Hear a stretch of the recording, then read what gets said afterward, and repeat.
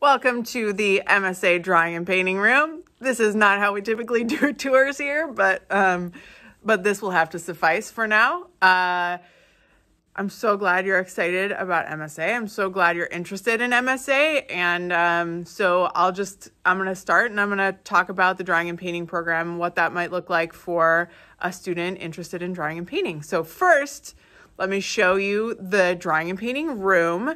I'm Taylor Mancini. Did I say that part? I'm not sure, but I'm Taylor Mancini. I'm the drawing and painting teacher.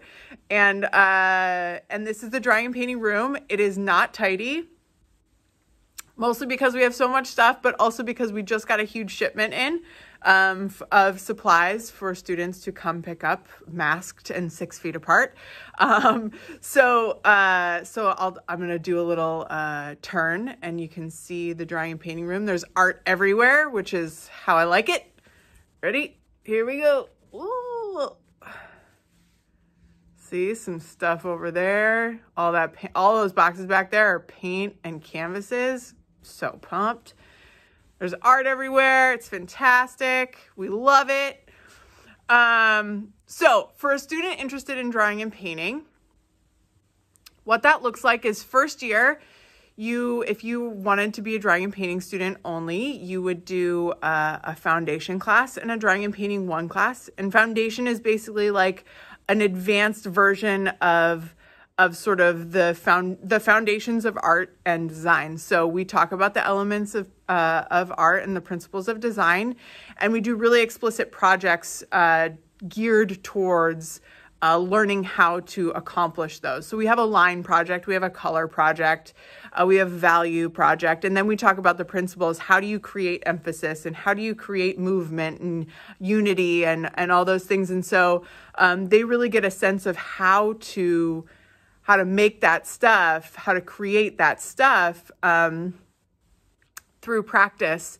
And then drawing and painting 1 is all about skill development. So I give all my projects in all my levels are a variety of media. And my goal there is just to get students experienced with lots of different media and see what they like, and then even if they don't like something, give them experience with it so that they feel a little bit more confident and comfortable. Drawing and painting 2 is all about, drawing and painting 2 and 3 are all about really pushing students' skill and pushing students creatively.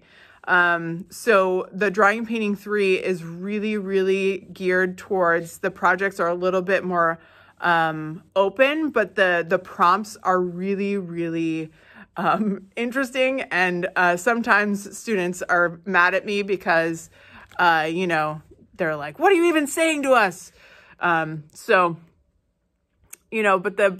the idea is to sort of push students out of their comfort zones and get them to experiment both with their skill set and with their minds. So that's drawing and painting. That's foundation through drawing and painting 3, and then their last year, which is AP. Students come to me 2 periods a day, and we create a portfolio for AP, for College Board.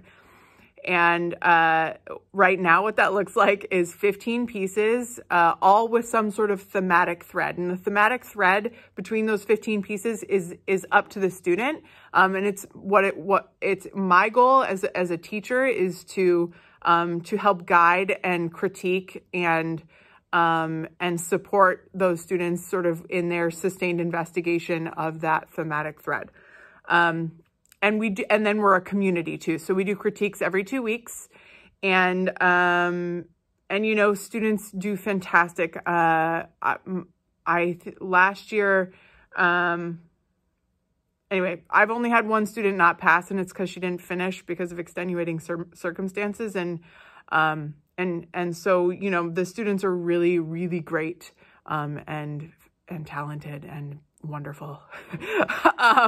And I'm lucky to be able to work with them for 4 years. That's the most unique and fantastic thing about MSA is I get, drawing and painting comes in their freshman year, and then they leave their senior year, and I'm still in their faces about their art. So, you know, I'm incredibly lucky. I'm so honored to be able to work with these guys. And, you know, but what I always say during these tours is, I'm not the most interesting thing in this room. Look at all the art and talk to all the students. And so we're going to hear from some of my older kids right now. And yeah, so thanks for coming. I hope you enjoy and come see us, because, you know, we'd love to have you. Bye. So tell us a little bit about your experience in drawing and painting and why you love it.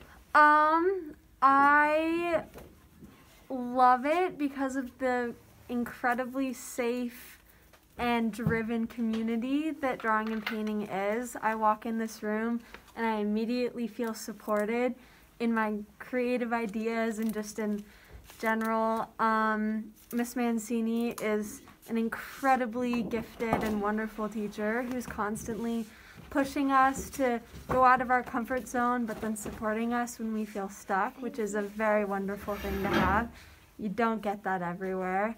And it's just been the best part about Novato High for me.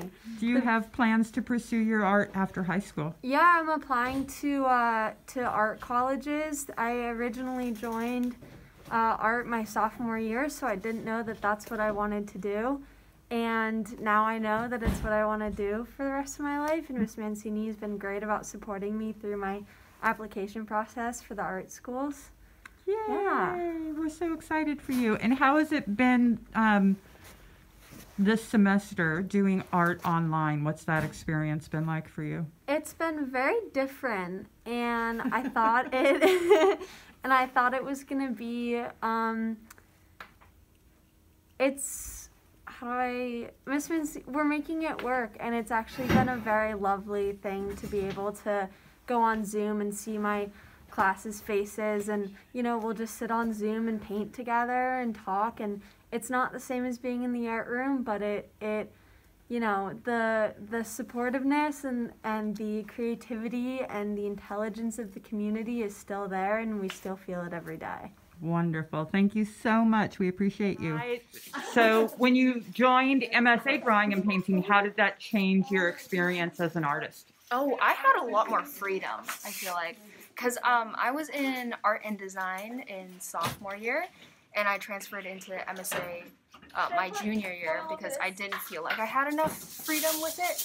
And I feel like junior year was really a turning point with me and my art, because I actually had the materials to be able to do what I wanted to do, because that was always a problem when I was like doing art by myself. Yeah. And how is it juggling two different MSA programs? What is your second program, and can you do more than one MSA program at a time? You absolutely can do more than one MSA program. Yeah, you can. I'm in rock band. Rock band as a vocalist, and also like in AP art too. I feel like at the same time you're juggling two classes and stuff, but if you're like passionate about what you do, it's more of a joy than it is something that hinders you. And so like, not too stressful? No, not too stressful, because like if you're in MSA, I'm assuming that you are passionate about like your art form and like what you want to do. Awesome. Yeah. Thank you so much. Of course. What it seemed to me,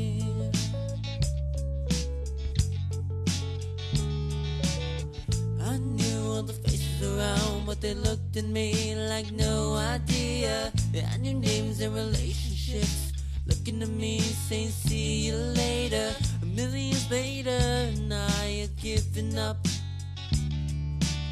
A million years later, and I was trained to love, because I didn't like what I found. I didn't like what it seemed to be. Didn't like what I found. I didn't like, 'cause everything is nothing like it was before. It was the same, but just a little bit more. Yeah, I didn't like